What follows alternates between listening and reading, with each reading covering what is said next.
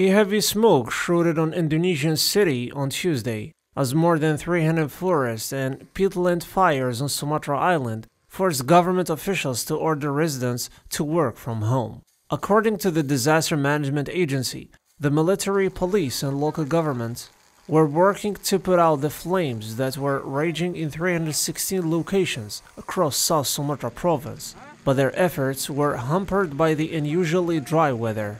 The smoky clouds from the fires covered the capital of the south, Palembang province, and healthy air conditions for the 1.7 million people who live there. Officials visit site of church roof collapse, which killed 11.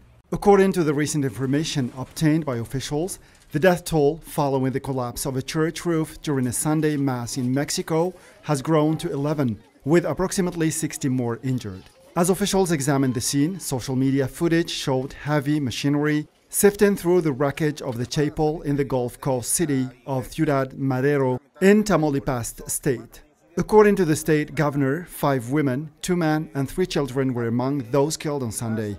A day later, another young woman died in the hospital, bringing the death toll to 11.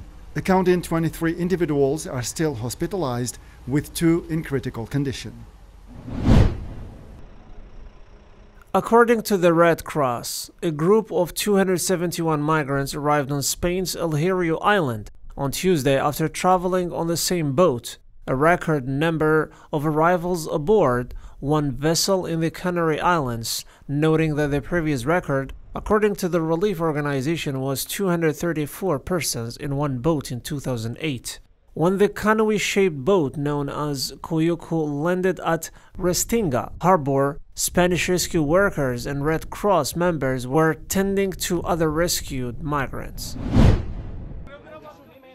In what critics saw as an attack on one of India's few remaining independent news sites, Indian police searched the offices of a news website under investigation for allegedly receiving cash from other countries, as well as the homes of some of its journalists.